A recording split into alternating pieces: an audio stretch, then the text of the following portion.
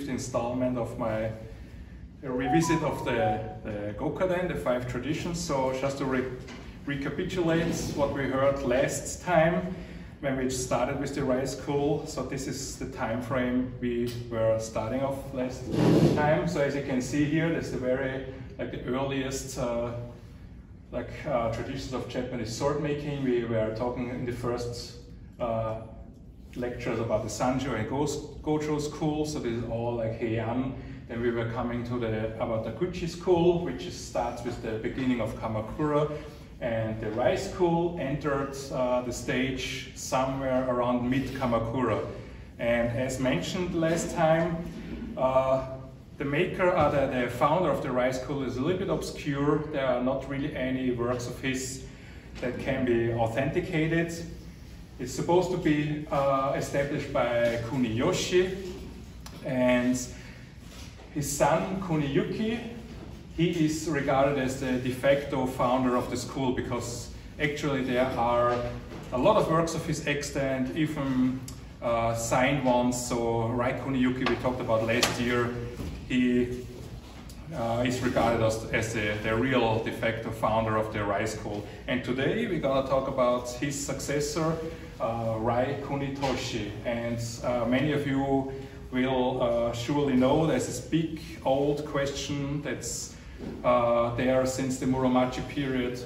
Was there one Rai Kunitoshi or were there 2 Rai Kunitoshis?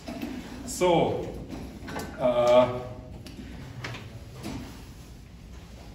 so the good thing is when it comes to Rai Kunitoshi, we have a really large body of work to study and to work with. So just to give you a few, do the numbers game again, just to give you a few figures. So Rai Kunitoshi, including those just signed Kunitoshi with 2 characters, or does all the signed with 3 characters, Rai Kunitoshi, we have 230 Chuyos, we have 50 Tokubetsu Chuyo, and 65 with government designations. So national treasures, Chuyo Bunkasai, Chuyo Bichutsuhin. And as you can imagine, Tokubetsu Hoson and Hoson also, of course, so there are literally hundreds of works of his around, even a lot of dated ones. So we have a pretty decent body of work to study and to draw some conclusions. So let's do a little time frame here. So when it comes to dated works of Kunitoshi, again, both Nichi Kunitoshi, the signed in 2 characters, and those signed with 3 characters, they range from 1278 to 1321. So, as you can see here, these are all the dated body of work. We have 43 years. It's pretty. It's very realistic for a sword maker of this time period to just work for 43 years, and it's nothing unusual to have for this to be like a single maker who was active for 43 years.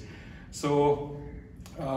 The interesting thing is there is one very famous blade of Rai Kunitoshi, this blade.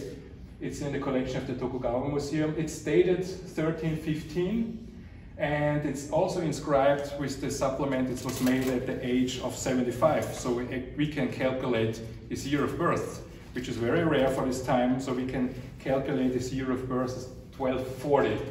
And again, if we're gonna go back when he was born in 1240, the latest dated one in 1321, yeah, it's like 81 years of life. It's pretty, I mean, he was old, but nothing out of the ordinary for Japan at this time period. And interesting is also the first dated blade of Rai Kunimitsu, his son, is from 1326. So we can assume that at some time of this period between the latest dated one of Kunitoshi and the first of Rai Kunimitsu, he was probably dying at some point between these 2. And so how about this whole problem about people discussing if it's 2 smiths or just 1 swordsmith? So let's start, let's look at it from a chronological point of view of all the sword texts we have. So the first sword document we have, the oldest one, 1316, Rai Kunidoshi was still alive at this point it was written, and they all say it was just one guy. So there was the just list Rai Kunidoshi, he was a maker in Kyoto, one guy, no one says anything about 2 generations. And this was kept all the way. The next one we have, 1381, also says one smith. 1483 also says there was still one smith. And then suddenly, 1570, they start, the documents say there were probably 2 smiths. So why was that? So 1611, also 2 smiths, and this is important because when we look at this time period here, as you can see, it's Momoyama to early Edo, and this was when all the Honami family were employed by Hideyoshi and Tokugawa Ieyasu. So this meant like a boom for the sword scholarship. So what the Honami did, Honami were looking at all Oshigata collections. They were making Oshigata collections themselves, and they saw blades that are mid Kamakura. They signed just Kunidoshi, 2 characters, and they saw blades that are a whole different style, late Kamakura, and it has to be 2 smiths. There was with one and another one because the style is so different. So that's what they assumed. And all this was going on actually until the 1970s. They all assumed there was 2 guys. 2 guys. The early Chuyu papers by the NYTK said clearly Niji Kunidoshi and Rai Kunidoshi were 2 guys. But then a next generation of sword scholars arrived, like Tanobe Sensei and all those, and they were actually looking at the bigger picture. They were also having more access to material. They were able to compare different schools, not just the Rai school. And Tanobe, first and foremost Tanobe, he realized, no, we see this change in style with other smiths as well. For example, Osafune Nagamitsu, as you all know, famous master, and we see the same style change at his end. Rai Kunidoshi and Nagamitsu, they're often considered like as the twin brothers, as you can see here. They have like the same large body of works. They were active at the end of the Kamakura period, and they were the heads of a giant school. They were supported by the students. They were acting as grandmasters. So, and we see the same style change with Osafune and Nagamitsu too. So as you can see Nagamitsu here, and we're gonna look at blades very shortly, so I can show you the styles, how they develop. I just wanted to show you how this changed. Nagamitsu here, very flamboyant, mid Kamakura, Ichimonji style, and then end of Kamakura, it gets a little bit more calm, and pretty much calm at the very end of Kamakura, turning into Nambokcho. The same as Rai Kunidoshi, very flamboyant. They start with a lot of choji, then end of Kamakura it gets calm, and then it gets very calm. So the consensus now is, scholars now think it was only one smith, so that's now the common knowledge. It was just 2 phases in the career of a single swordsmith, but we still use the terms just to refer to the early phase of his career and the late phase. So Niji Kunidoshi just refers to his early phase and Rai Kunidoshi the late phase, but everyone is probably in agreement that it's like it was one guy. And also interesting is when we look at signatures of the 2 characters, Niji Kunidoshi and Rai Kunidoshi, we see a transition. If you look at the top left of the character for Kuni, you see how the early Rai Kunidoshi signed the same way. So he had these 3 strokes cramped in the top left corner, and then he was spacing him out more. So it's also like the national transition of a style of a single guy. So he signed the same way in the Niji Kunidoshi phase and then changed gradually. And so now we're gonna start talking, introduce a few blades. Markus, I'm sorry, but the second signature on the left, on the right hand side, right? The 3 from the Kuni character, right? It's even in like a different direction, right? All the other ones are pointing like down, right? Whether this one is actually pointing up, right? That's still his, right? This is a good question. We're gonna come in the next chapter, because you can see how the Kuni, the strokes are like slanting. You can identify who of his sons was making daimei for him. So Rai Kunimitsu and Rai Kunitsugu, because he, you know, they had a great output. So it was not just Rai Kunitoshi making all his blades. So also his sons made them, and you can see with the strokes. And I'm gonna show you a chart next time where you can see how you can identify sons making this. Thanks, Markus. So it's possible that some of this work that especially is unsigned, right, or Shiriagi, right, is actually made by his sons. Yeah, when you have something that's end of Kamakura, and you know, when he was already 80 something years old, it was probably made by his sons at this time. But like Osafune and Nagamitsu was like a giant school. They had orders like all across the country, and so let's take a look at some of the works, and let's start with the Nichi Kunitoshi phase. So as you can see here, that's a very typical blade of what they assumed it was Nichi Kunitoshi. What was a different smith, but this typical mid Kamakura. You can see the characteristics here are a Tori Sori, and it's important because we have to, that's how you distinguish them from Bisen swords. So if you have a blade that's mid Kamakura and looks very flamboyant, Ichimonji, and you're not sure if it's Bisen, you have to look at the Sori. If it's a Tori Sori, which is uniform, you know, the deepest point at the center, it's very possible it's a Rai blade, because Bisen would have Koshi Sori. You have like the deepest point of the curvature more towards the tang. Also very typical for Nichi Kunitoshi is this compact Kisaki, which tends to Ikubi. So this all mid Kamakura, as you can see here.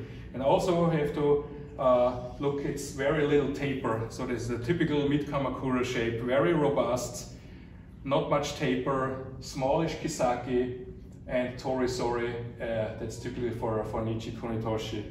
I want to show you another blade, a Tokubetsu Chuyo, that's very typical for his. Just to see, I want to show you in the next slide an Oshigata.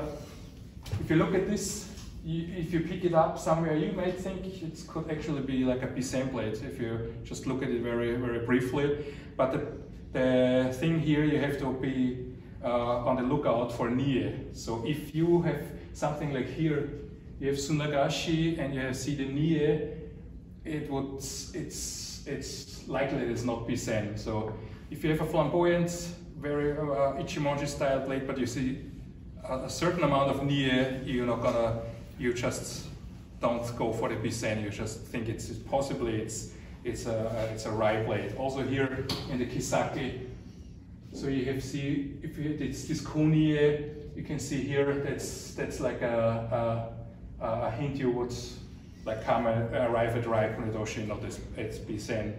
There's another Nichi Kunitoshi blade here, very robust shape.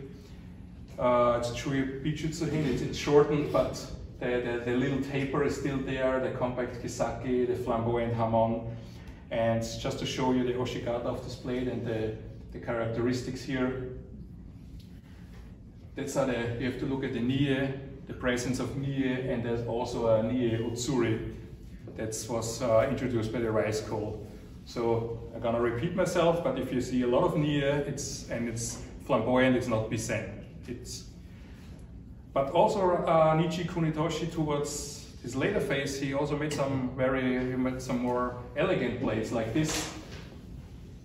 So a little less aggressive, a little more taper, and you can see it's a Tokubetsu Chuyo blade here. It's signed Kunitoshi, and that's the Oshigata. And what you can see here is already something that's very typical for the Rai school later throughout history, and that's Muneyaki. So if you see Muneyaki somewhere and Nie, that's typical for Rai in general.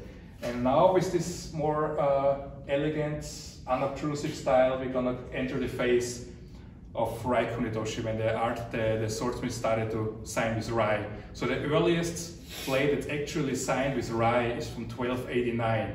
So as I have told you, he was born 1240, he was in his late 50s, so he had a lot of time to sign just a Nichi Mei.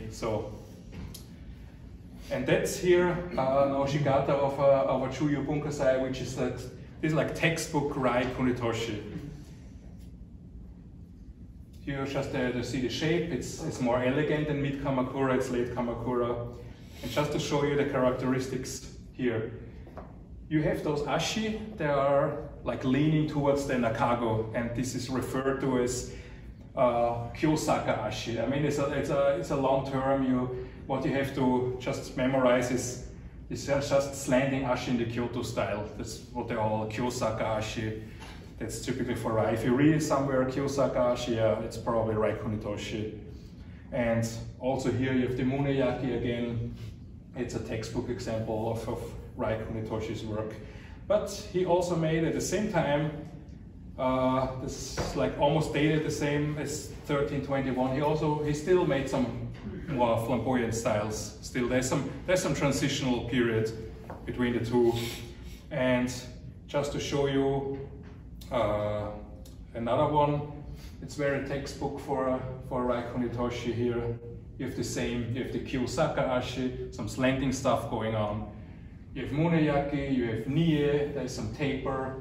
So that's very, very typical for his style.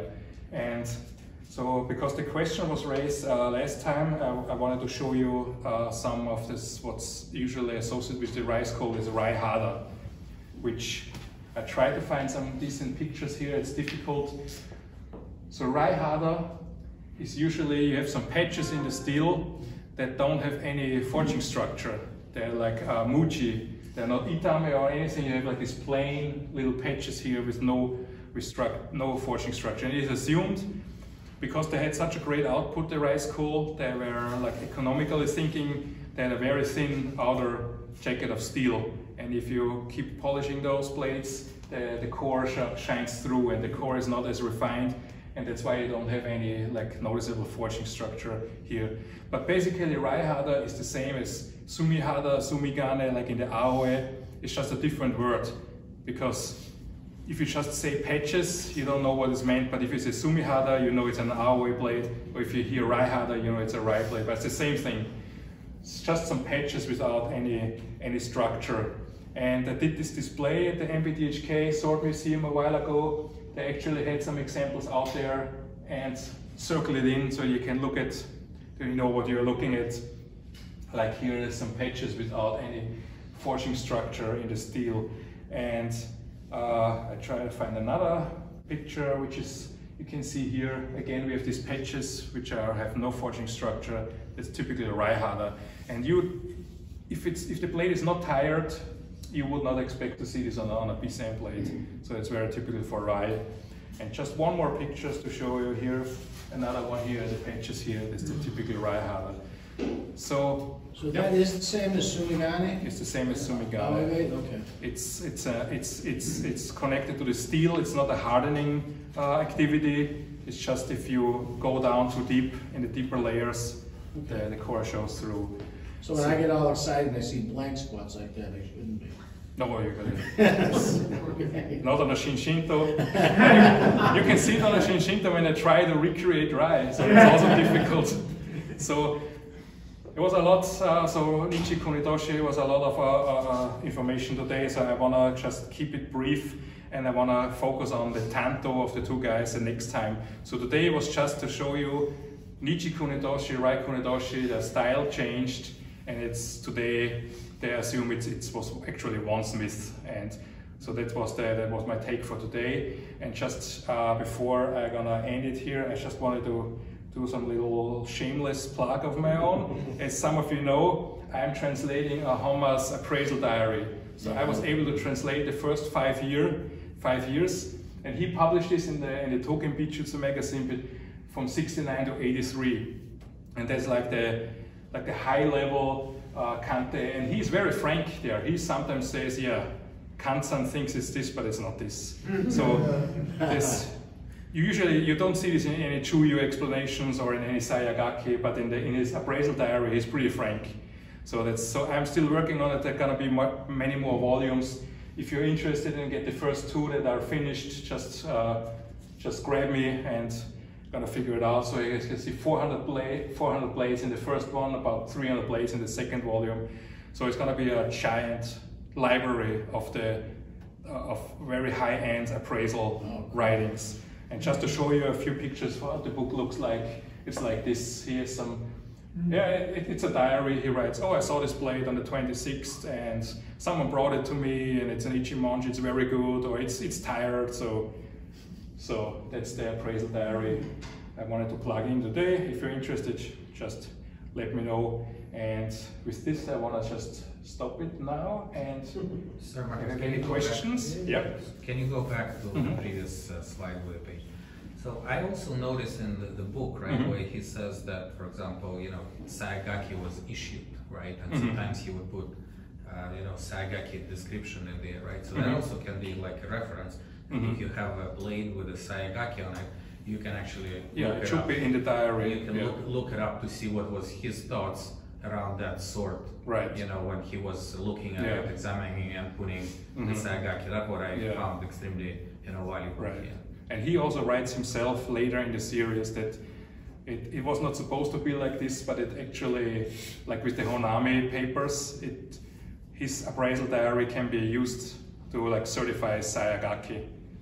Because if it has a Sayagaki between 69 and 83, it should be in his diaries. So he's very like chronologically precise. So thank you very much. Do you have any more questions?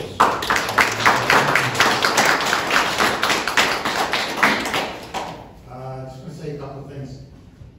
For the tally takes these, he tweaks them, and he creates a very, very good video, which we posted all 5, well now it'll be 5 episodes of the Gokaden. So if you missed anything, or you want to just go back and review, go to our website. All of these videos are up there. It's, you know, if you're starting new, go back to the beginning. It's not that long, so that's one thing. They're great just sources of reference. We've done Gokaden. I've been doing this, I guess, about 25 years.